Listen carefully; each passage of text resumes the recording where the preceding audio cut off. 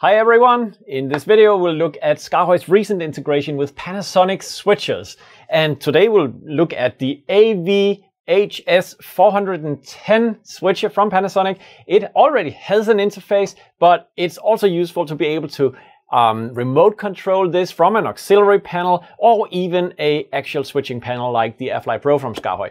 We are also looking into some of the larger switchers from Panasonic like the 6000 series, but that will be for a later video. So today we have the AirFly Pro and one of our newer controllers, the RegFly Trio, which has 60, 70, 72 buttons, 4-way buttons, RGB colored, OLED legends all over the place. A pretty amazing panel for an auxiliary panel for this switcher. Now, in this video, my goal is to give you an idea about the scope of integration. The Panasonic switches doesn't give us control of everything, but a lot of useful things are available to us.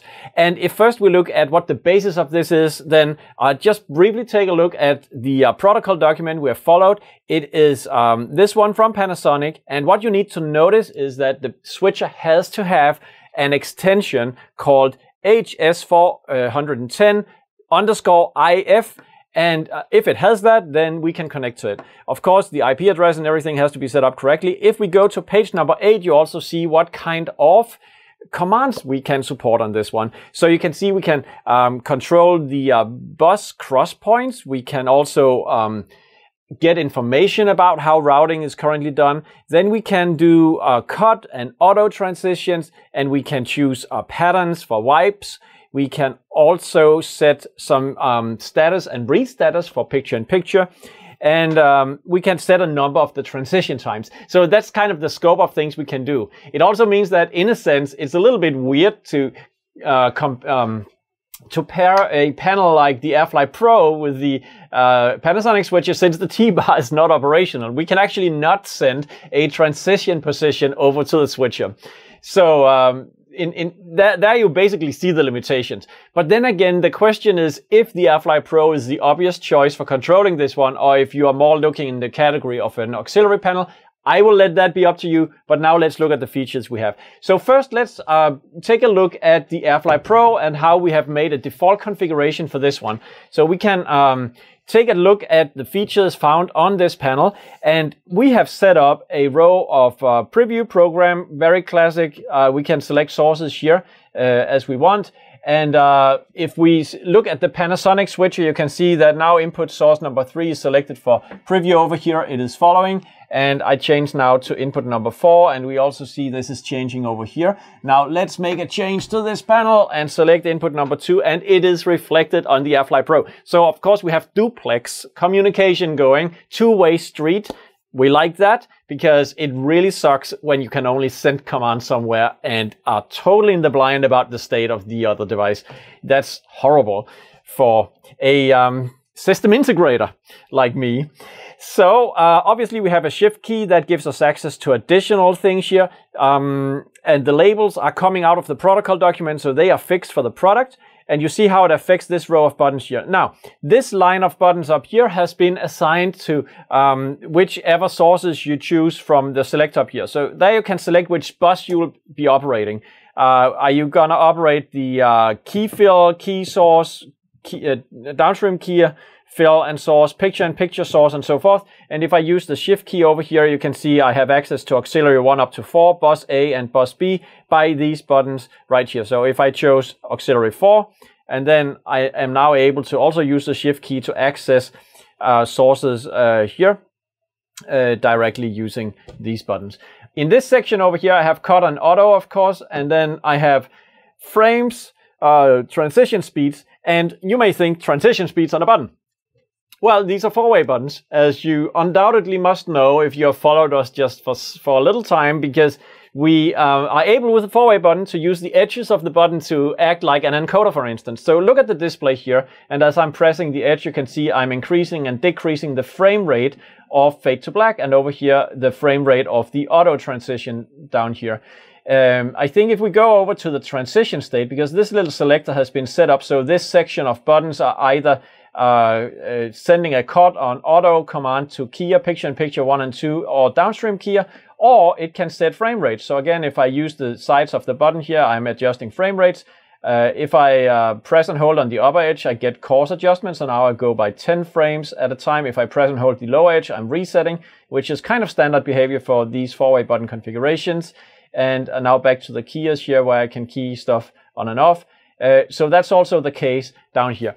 That's basically what we can do. All the bus operations that we would like to. We can cut auto, we can set transition speeds. And then of course, yeah, there were some DVE settings. I didn't implement all of those, but I'll do so on request. So please let us know if this is useful to you, and we'll consider that as well.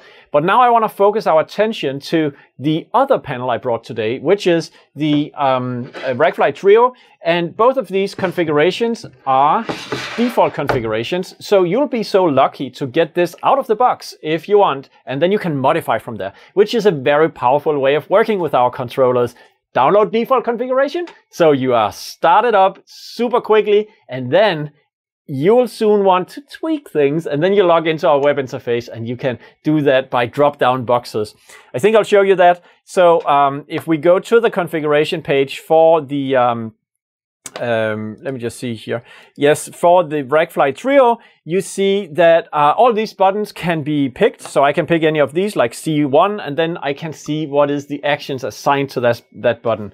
But now we have the panel here in front of us. Actually, the panel is a little bit dim to you right now, and that's because it has screensaver mode on it, which will dim down the panel. And in Bright Light Studio like this one, it almost looks like it's turned off. But actually, if you'll notice, if I press any of these buttons, then light is brought back into the panel and in the OLED displays. We are doing that to save your hardware so it can last even longer and be of use for you in many, many years. But let's first look at what we put into this panel. Again, I have a row of buttons selecting sources for buses, and those buses can be adjusted by a button over here. So I decided to use memory B and memory A to set which buses are adjusted here. Now, this comes up with a number. So number 1 or 0 is bus A, but again, this is like a 4-way button. Now I'm bus B. I am now at the program bus, and I'm on the preview bus. As I am cycling through here, you can see that these labels are changing. That should be pretty clear to see. Now, as we saw on the the AirFly Pro, we have more sources that we can fit into a row of 12 buttons. Now here we have 24 buttons, but we also spent 2 buttons over here on shift key and bus selection. So no matter how we put it, and we have more than 50 sources on this guy, we actually need shift levels, even more shift levels. And in this case, we made the shift key over here a toggle key that functions in 2 ways. If you toggle on the lower edge, you kind of go between all the cross points sources here, and if you toggle in here, then you have standard input sources. You can see it starts over here, input 1 and so forth. And so it's toggling between those, and you can see in the displays again what are the labels. Then to access special sources, if you press the upper edge of this one, you actually have on the last 9 keys additional sources that didn't fit into the 2 times 22 sources that would otherwise fit, and thereby you have access to actually every single source in the switcher by means of the toggle function on the edges of this key. We did the same down here. We also colored this differently. And then finally, if you look at the rest of the panel, much of that is kind of demonstrating what could also be done, not necessarily what you want to do. Up here, again, we have a selection of buttons that will do frame rate adjustments on the various kinds of transition speeds, auxiliary 1 transition, picture-in-picture transition, and so forth. And then I put in a few buttons here for doing the brightness of the panel. So actually you can see I can dim down the panel by using this. That is going to be very useful if you are in a control room. And then finally we have a shift key that is cycling through the functions of this one. Now this section is selecting patterns, and those patterns doesn't match the patterns in the switch at this point. They are surely some that you would need to tweak, and I guess that you don't want to have access to all, I don't know what, 80 patterns in this switcher. You're likely to want to work with a few of them which are are relevant to you, and I suggest that you upload your own icon to the panel. So even though this standard configuration will get you started out of the box, then you probably want also to tweak it quite quickly. For instance, putting in new icons for the relevant patterns you'll be using for wipes. And then the final section over here is also one of those where I really want to invite you to customize. It is simply 6 buttons that I chose to route black, program, preview, multi-view, key out, or clean to auxiliary number 1.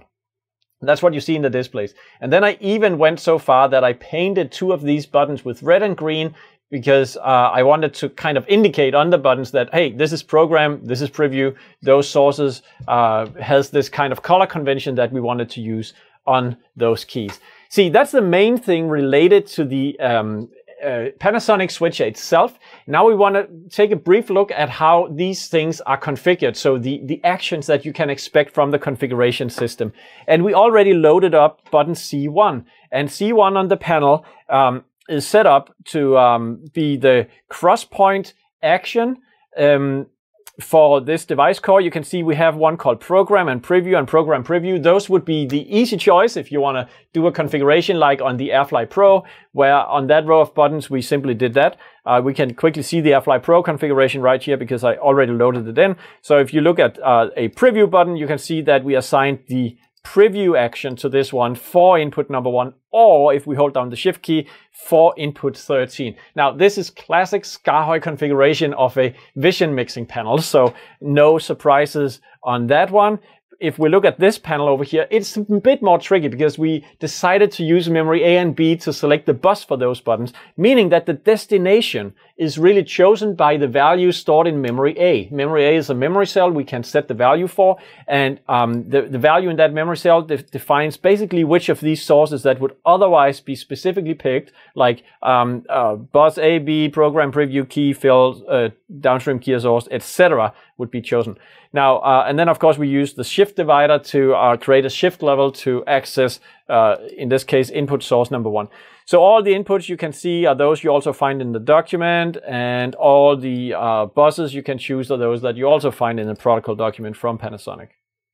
So that's the basic thing of most of the buttons on this panel.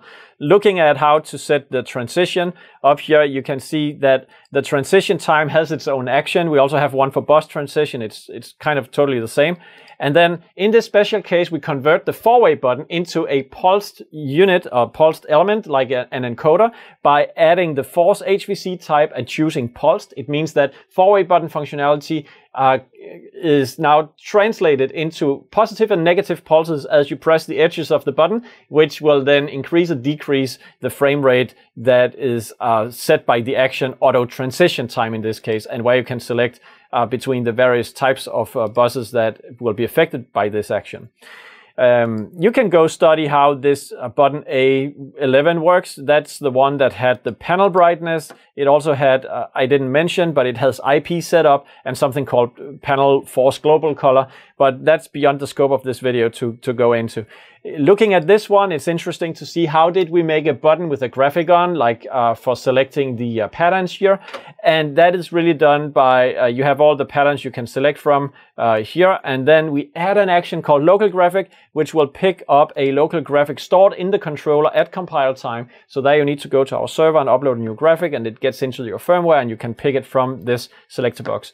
And then moving on to the last section over here, you can see they are super simple because these 6 buttons are really just routing one source directly to a fixed output source. So if, for instance, a bus cross point, we choose auxiliary number 1 as the bus, we just route black, okay? And then on the next one, we do the same, but then I added, because I wanted to paint that button specially, red as the color of the button, green as the color of the button down here, and then multi-view for A22. The final thing you might want to know is that how does these shift keys and memory keys over there work actually?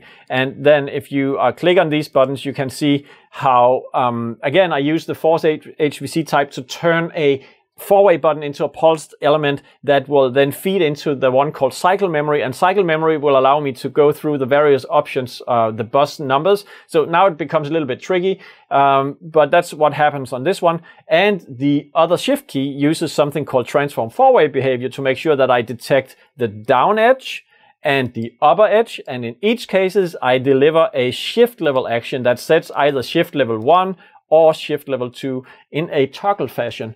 Sometimes we use shift keys, and I think I did that on the AirFly Pro over here. We used the shift key on the AirFly Pro as a hold down shift key. So for as long as I hold it down, it has its value, then I release again, it falls back. Over here, we made it a toggle key. So with this introduction, you have also seen a lot of SKAARHOJ infrastructure, like forcing hardware component type from 4-way button to encoder to also select edges for 4-way button. We have looked at how colors can be used to paint the panel. And then, of course, we have looked at the actions in question, namely communicating with the Panasonic switcher for an auxiliary panel or even a vision mixing panel like this. It's all default configurations for you, but please always consider that you can go beyond that, and it's so easy to do by just logging into the web interface and then modifying so you get the exact customized solution that you need to make your productions as user-friendly and as error-free as they can be. So I hope you like that, and I hope you'll consider using these panels to make integrations with Panasonic switches even more powerful.